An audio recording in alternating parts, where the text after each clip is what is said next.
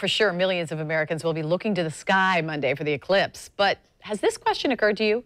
What about animals? Channel 4 Scott Johnson went to the zoo to look into how this phenomenon might affect all those wild things.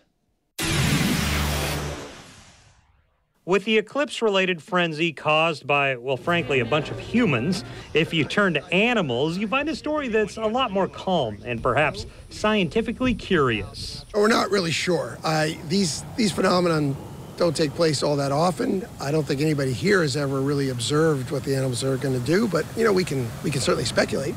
I stopped by Jacksonville Zoo and Gardens to talk with Dan Maloney, who runs Animal Care and Conservation. He says the effects of Monday's eclipse are frankly a mystery. And I'm assuming the glasses are not for the animals? We ordered all across the board we have a couple thousand animals, we have a couple thousand glasses. All of them are going to get some of these glasses, so we're looking forward to making sure. No, we don't think they're going to be looking up at the sun. So just to be clear, he's kidding about the glasses, but he does suspect you might hear some things like tree frogs start making noise, thinking it's dusk, and perhaps some primates like gorillas might notice something that is different. They're going to be looking to the people who care for them and looking at their cues. So if we're curious, they'll probably be curious as well.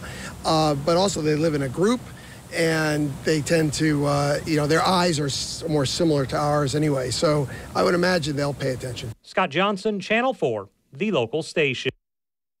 And yes, the zoo will be open during the hours of the eclipse. The employees, of course, want visitors to take precautions with their own eyes if they look directly at the eclipse, but the zoo will be a place to watch how animals might respond to this extremely uncommon change in daylight.